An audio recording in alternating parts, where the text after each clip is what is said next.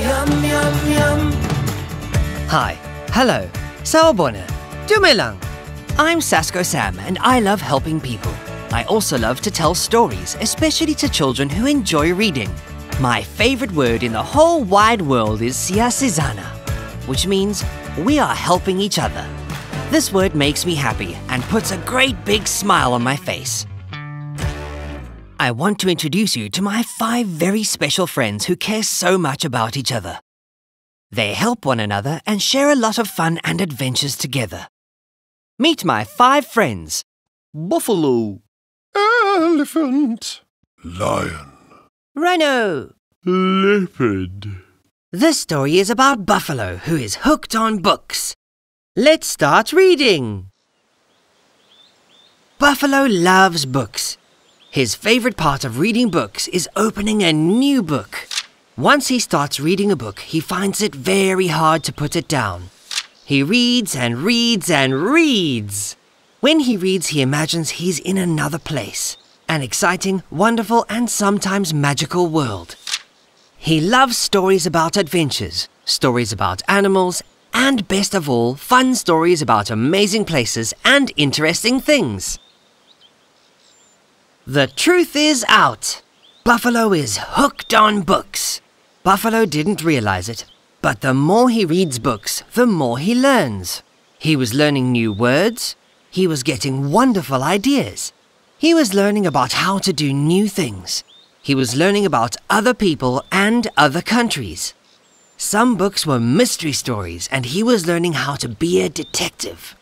Some books were even so funny he would laugh out loud to himself. Buffalo didn't only enjoy storybooks, he also loved his puzzle books. Playing with numbers and words was such fun.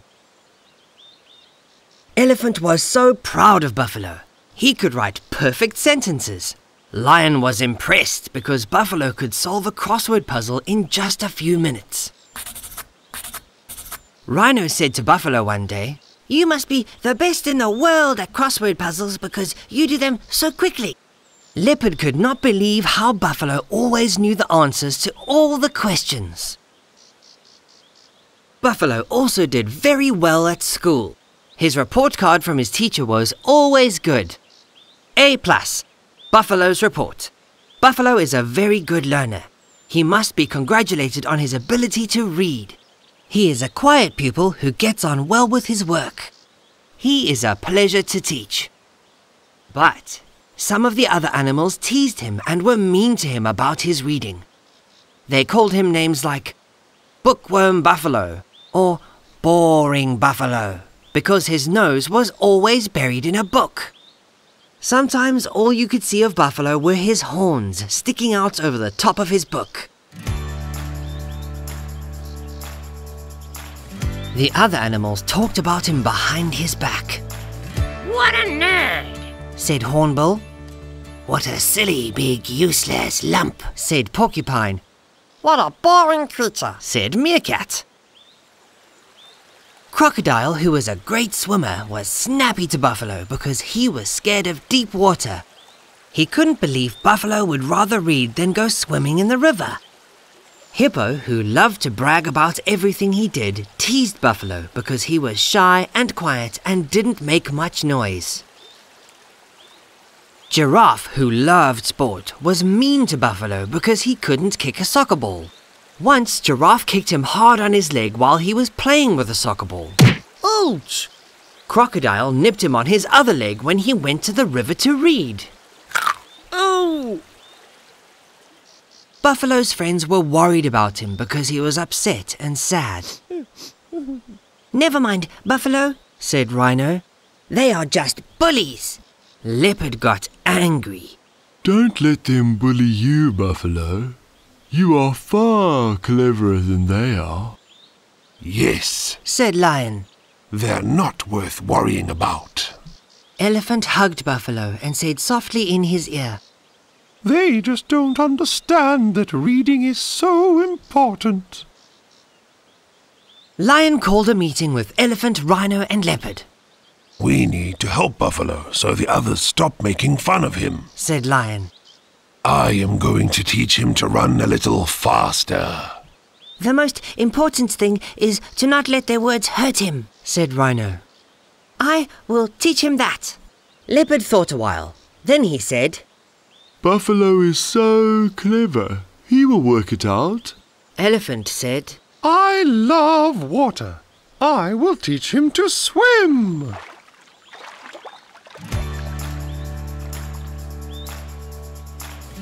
One day, when Buffalo was reading quietly under a tree, he heard Giraffe muttering to himself nearby. Oh dear, I just can't work out how many t-shirts I need to get for the soccer tournament this weekend.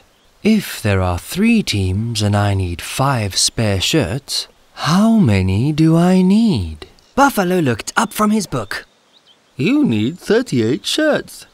Giraffe looked at Buffalo. How do you know? He asked. Buffalo shrugged. It's easy to work out if you know all about numbers. There are 11 players in a soccer team. There are 3 teams. So that is 33 plus another 5 spares. That's a total of 38. Wow! Giraffe could not believe it. Buffalo might not be able to kick a ball, but he was smart enough to help him with his calculations. Giraffe told Hippo. Hippo told Crocodile. Crocodile told Porcupine. Porcupine told Hornbill. Soon everyone knew that Buffalo was clever and knew a lot because he read books.